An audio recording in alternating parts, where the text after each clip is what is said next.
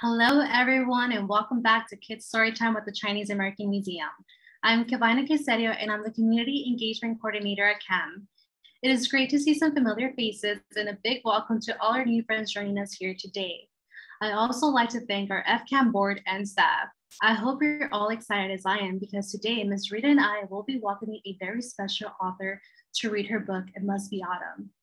All of today's registrants will be entered in a giveaway for a signed copy of the book, It Must Be Autumn. The winner will be emailed that they have won and will be asked for more information. We would like to give a big thank you to author Michelle Wang for gifting her book. To have the best reading experience, I recommend watching this event and speak with you. Let's get started. Please let's welcome Ms. Rita from the Chinatown Branch Library.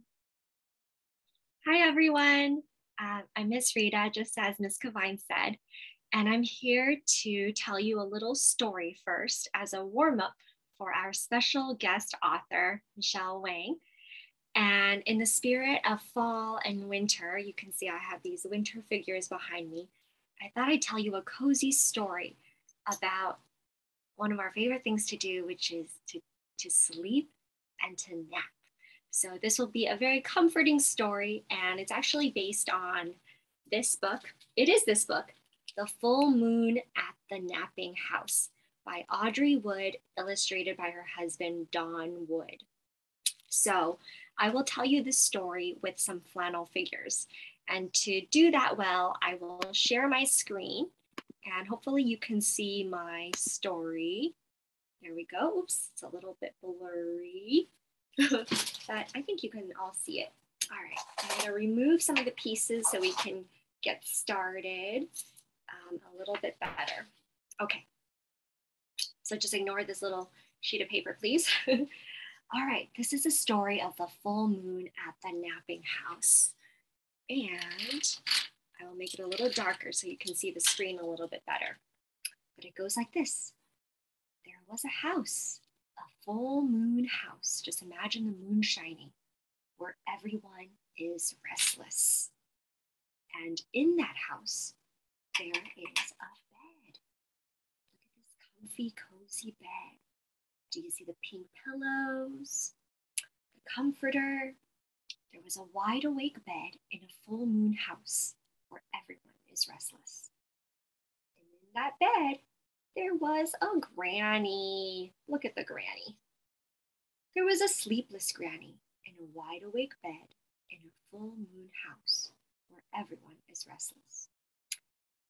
And with that granny, there is a child, a fidgety child with a sleepless granny in a wide awake bed in a full moon house where everyone is restless.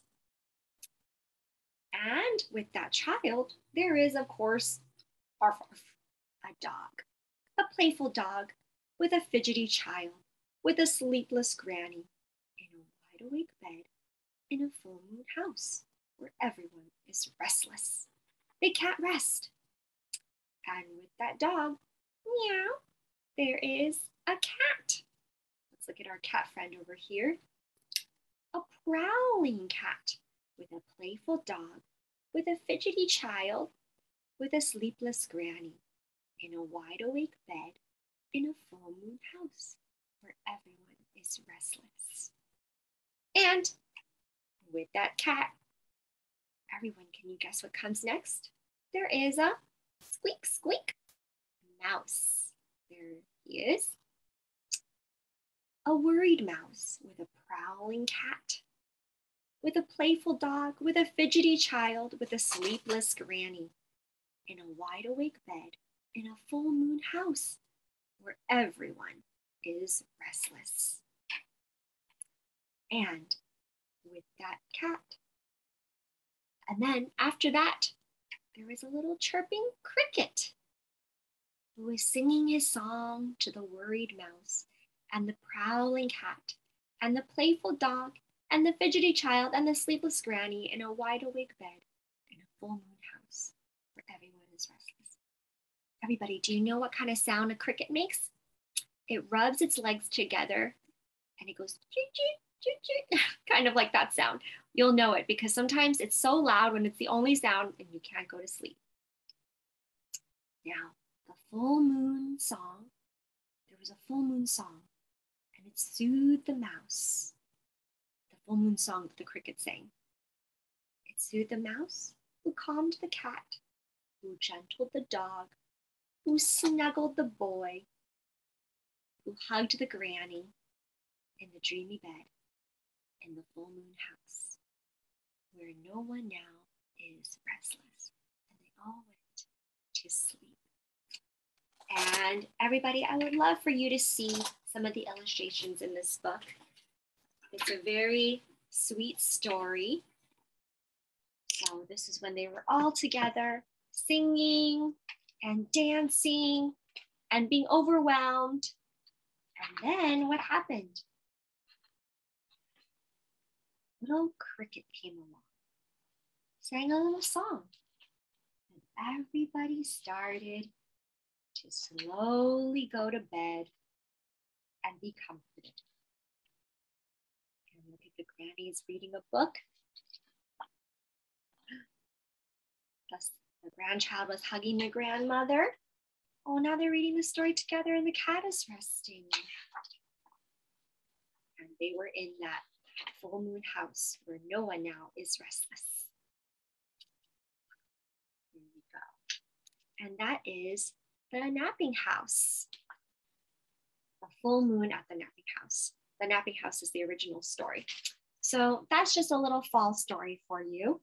And it's a great book to read because it has a lot of repetition of words. It's very comforting. It's a good nighttime story. It's one of those like those books about like animals eating of things and they all add up. And then at the end, the animal coughs them all out, something like that. So I will stop screen sharing and introduce our guest speaker, who is a very good author, who wrote a book about autumn, and her name is Michelle Wang. So I'm going to tell you a little bit about her before she starts. Michelle lives in Toronto, Canada, with her husband, 4 children, and a couple of jokester squirrels outside her kitchen window. When she's not cheering on her favorite hometown sports team or playing random songs each time she walks by a piano, Michelle can be found reading a book to avoid cleaning her messy house. Michelle and her family are excellent leaf pile jumpers. Maybe you are too. Thank you. Let's have Michelle come on.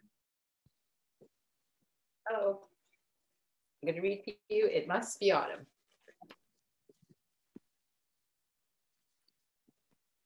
One Sunday, Mother looked out the window and saw the leaves had changed colors. It must be autumn, she said. I'd better go and get ready.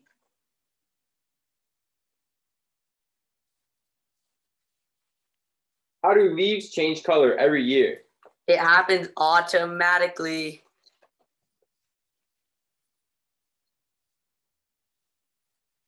The mother went outside and looked at the leaves. I know just what to do, she said with a smile. I'll shake them and rake them and take them and make them into a great big pile. What did the leaves say to autumn? I'm falling for you.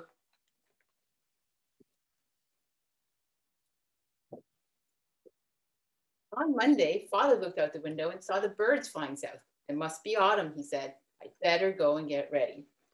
Why do birds fly south in the fall? Because it's too far to walk.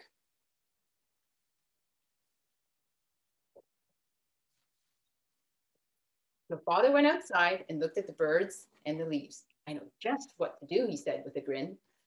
Take them and rake them and take them and make them into a great big. What did a tree say to his best friend? I believe in you.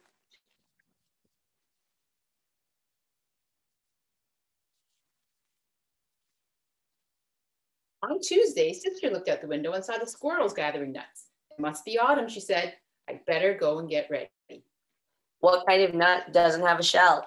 A dough nut.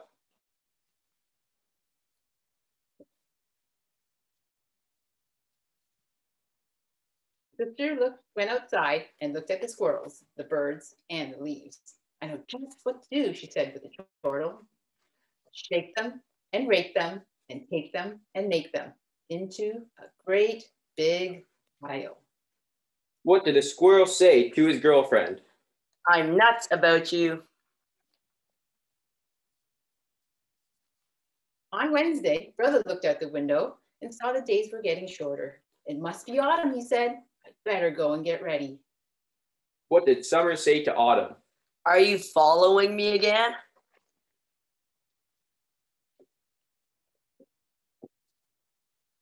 So brother went outside and looked at the earlier sunset, the birds, the squirrels, and the leaves. I know just what to do, he said with a guffaw. I'll shake them and rake them and take them and make them into a great big pile. What is a tree's least favorite month of the year? September. On Thursday, grandmother looked out the window and saw the temperature getting colder. It must be autumn, she said. I'd better go and get ready. Why don't trees like going back to school in the fall? Because they're easily stumped. Grandmother went outside, all bundled up, and looked at the earlier sunset, the squirrels, the birds, and the leaves. I know just what to do, she said with a chuckle. I'll shake them and rake them and take them and make them into a great big pile. How do trees get on the internet? They log on. On Friday, grandfather looked out the window and saw the apples and vegetables ready to harvest. It must be autumn, he said. I'd better go and get ready. What do you use to fix a jack-o'-lantern? A pumpkin patch. So after munching on an apple, grandfather went outside all bundled up and looked at the earlier sunset, the squirrels, the birds, and the leaves. It must be autumn, he said. I know just what to do, with a giggle. Shake them and rake them and take them and make them into a great big pile. What do you get when you drop a pumpkin? Squash. On Saturday, everyone looked out the window with a smile, a grin, a chortle, a guffaw, a chuckle, and a giggle. It must be autumn, they said. How do you start a tree race? On your bark, get set, grow. Mother, father, sister, brother, grandmother, and grandfather all ran outside into the beautiful autumn afternoon. We know just what to do. We shook them and raked them and took them and made them into a great big pile. Now we are ready.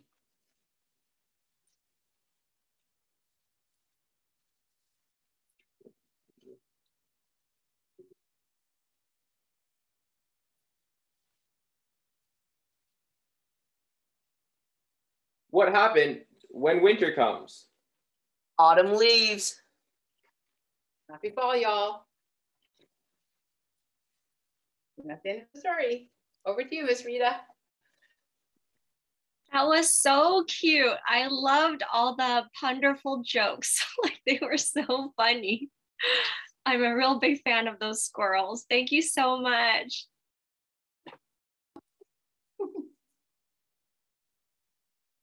Let's see. Oh, Damien Chung said, those squirrels are funny. Damien Chung, sorry. Yeah, and if you have any other comments to add, you can put them in the chat. So cute. All right, well, I guess we're ready to sing a goodbye song, unless anybody has anything else to say. And we did hear that it was somebody's birthday today. Haddon, are you here? Can you raise your hand if you're here? Somebody, oh, Ella said, we love the songs. Oh yeah, okay. All right, love the jokes. Oh yeah, thanks, Kavine. All right, well, yes, I'm ready to sing happy birthday to Haddon. So we'll get to that. Oh, the puppets. We had a comment about the puppets saying they love the puppets. Those were so great. And Michelle, did you explain that those are your sons doing the voices? Did you mention that at the beginning? If you didn't know that, it's her sons. Okay, all right. So we're gonna sing happy birthday to Haddon. If we could just join in and enjoy it together. We're going to sing happy birthday to you. Happy birthday to you. Happy birthday, dear Haddon. Happy birthday to you. I hope you have a really good one. The beginning of fall, the beginning of the cozy season. It's a wonderful thing. All right, let's see if we have any other comments. Squirrels are really funny, love the story. Oh, Sienna and Skylar said they super duper love the story, one of your best books. It is truly a wonderful book. Oh, and Ella says happy birthday to Haddon. So very happy birthday. And before we go, I'd just like to showcase the book that we'll be reading next week. It's called Lala's Words by Gracie Zhang, or Gracie Zhang, depending on how you say it. And it's a really cute story about how kindness encourages people to, or even plants to grow. All right. So, we have a goodbye song too that we're gonna sing, which is our See You Later alligator song, okay? So we're gonna do that. And if you know the hand motions to the song, go ahead and join along, but we basically just wave and do whatever the animals are doing. We're going to sing, in the tune of the Clementine song, okay? So it goes, see you later, alligator. We're gonna give that a try, okay? See you later, alligator, in a wild crocodile. Give a hug, ladybug, blow a kiss, jellyfish, take care, polar bear, out the door, dinosaur, see you soon, big baboon, goodbye, butterfly. Very simple song from me. And Ms. Kavine, do you have anything to add? Anything that we missed? No, of course. Well, I do want to start off with a little closing, but I want to give it back to Michelle and say thank you so much for being here. And if you have any last remarks to say, please feel free to let us know. Yes.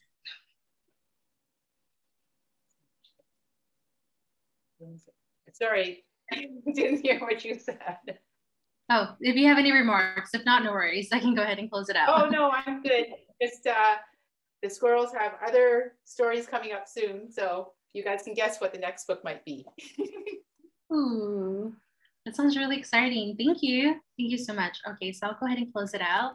Well, thank you, Ms. Rita, for being here today. And of course, a big thank you to you, Michelle Wang, for joining us today and for reading your book, It Must Be Autumn. I hope you all enjoyed today's program. Keep an eye out for our next story time next week on November 17th with Ms. Rita. A big shout out to Panda Express for sponsoring today's Kids Story Time. You can learn more about CAM by visiting our website at camlot.org. Thank you all for joining Kids Story Time today. Bye, everyone.